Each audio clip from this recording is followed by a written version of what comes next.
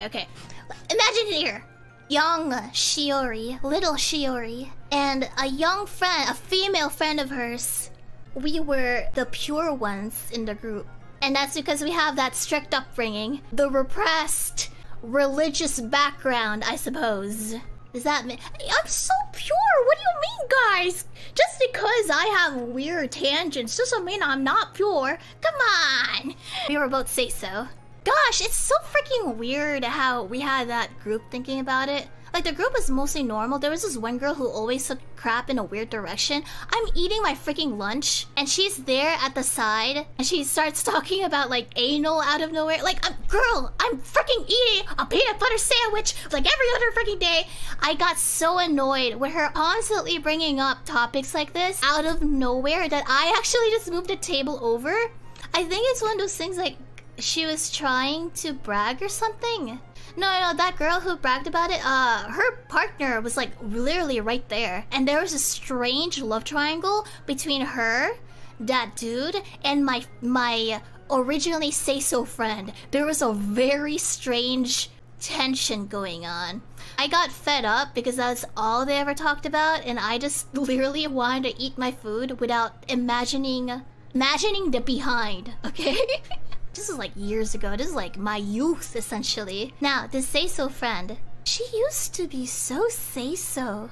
I thought she would be like as traditional as me. But after that time period in her life, she went nuts. She found herself. Does that make sense? She used to be like a lot more uptight with the religious background.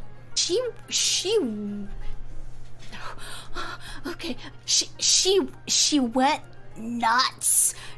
So many nuts. Like Jesus Christ. Like I was like, what happened to you? She was like, anyway. And then what the heck happened? I thought you were allergic to nuts, and now you're here gobbling it left and right. Like, what happened? You were traditional. So, it was a shocker. However, it's okay because she found someone since then, and I don't think she no longer goes nuts. I think she's... The moment she also found someone, we started talking less. Friendship started! But it's like, it's one of those friends. Your friends either talk to you regardless of whether they have a relationship, or they completely forget you exist because they have a relationship. You only have one or the other option, and it freaking sucks. It very much sucks.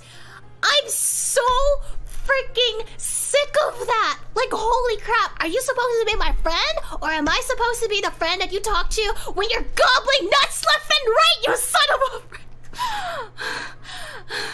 I'm trying to be a forever friend, but here you are, forgetting I exist. It's like the moment you find your forever nuts, it's like, sorry, Shiori, gobble gobble. Also, hello, manager, hello. I'm just talking about the friends I had. I was giving her advice and all that stuff for when she was kind of going crazy. It was like, maybe you should probably not do that stuff. So, RPG Maker. Oh yes, all these stories were on RPG Maker game. Right.